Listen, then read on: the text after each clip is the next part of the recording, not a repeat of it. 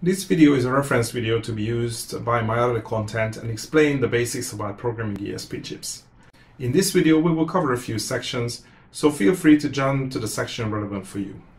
The first one is setting up the Arduino IDE and configure it for the ESP8266. Next one is setting up the Arduino IDE for Blink. The third section is picking the right FTDI programmer and using it.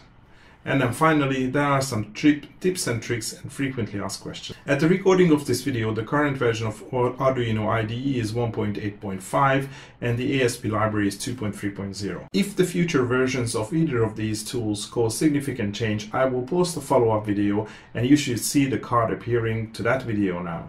First, you need to download the Arduino IDE. Go to www.arduino.cc and click on the software in the top menu. Scroll down to the Arduino IDE. It is available in multiple platforms. I will focus on Windows in this video. Click on the link for your preferred platform, wait for the installer to download, and just install it like any other application. Once the installation is complete, open the application. SparkFun has a good article setting up the Arduino IDE for ESP8266. The link to this post in the video description.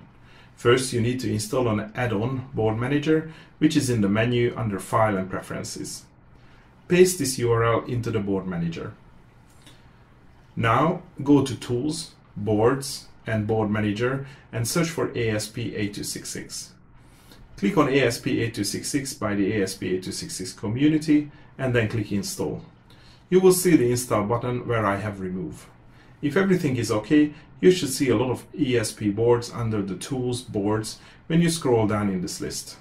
I will talk about which boards to select in each video. Whenever you program an ESP, you need to select the COM port. You can find the port number in the computer management, but the easiest thing to do is to unplug the ESP or the FTDI programmer, see what ports are available in the menu, plug the board back in, and see what is the new port appearing. If you want to use Blink for your ESP, you need to follow the below steps after your Arduino IDE is installed. Go to www.blink.cc/getting-started. First, you can install the Android or the iOS app and then create an account. Just follow the on-screen instructions. These are self-explanatory. Next, scroll further down in this page and click on the Download Blink library. Scroll down to Blink Released down in the Download section. In the zip file there will be a Tools and the Libraries folder. Now you need to extract these to the same folders in your Arduino library folder. If you don't know where it is, go to Files and Preferences in the IDE and then you can see it on the top of on the top called Sketchbook Location. In there you see your Libraries and Tools folder. Extract the contents of the zip file here. There are many ESP8266 chips available on the market.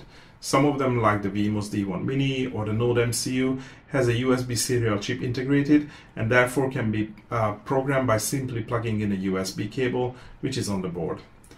Others, like the original ESP01 or Sonoff or the H801, have the chip only with the serial lines routed out to test points. Programming this chip requires an FTDI programmer, which converts the USB port signal levels acceptable to the chip. The ESP works on 3.3 volts, therefore you need a programmer which works on 3.3 volts. A 5 volt version will brick the ESP chip. Just put 3.3 volt USB programmer into eBay, AliExpress or your favorite web shop. There are many different shapes and sizes available. There are versions which have the USB plug, others would have the mini USB socket. Pick the one that works for you. I got mine which has a USB plug, so it doesn't require an extra cable. On the other side of the programmer, usually there are male pins. Look at the images and check that it has 3.3 volts, TX, RX and ground pins available. Some programmers may have a selector switch to switch between 3.3 volts and 5 volts, others would have a separate 3.3 volt and a 5 volt pin. These modules usually come with an CH340 or a CP1202 USB to serial chip. Most Windows versions should already have these drivers available, but if the unit is not detected, just make Windows to search for the drivers or just Google for the driver. To connect the programmer with an ESP, you need some DuPont female to female cables. Just get a smaller assortment with different colors. You need some 0.1 inch male straight pin headers to solder into the connection pads on the Sonoff or other devices.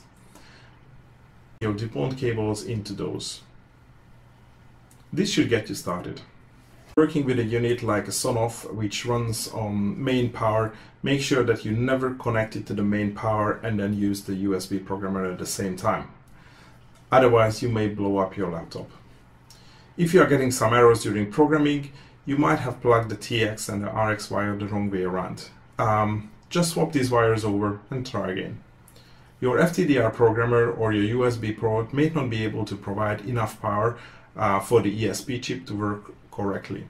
Some people reported that their Sonoff would not connect to the Wi-Fi when they are powering it from the FTDI. In this case, disconnect the programmer, run it from the proper power supply or the mains power, depending on the unit.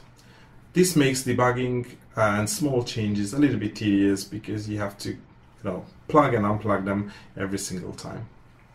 The ESP8266 supports only 2.5 GHz Wi-Fi. If your router is set to 5 GHz only, the ESP will not connect. This also applies to your phone, tablet or laptop. If it's only turned on for 5 GHz, it will not find the access point created by the ESP.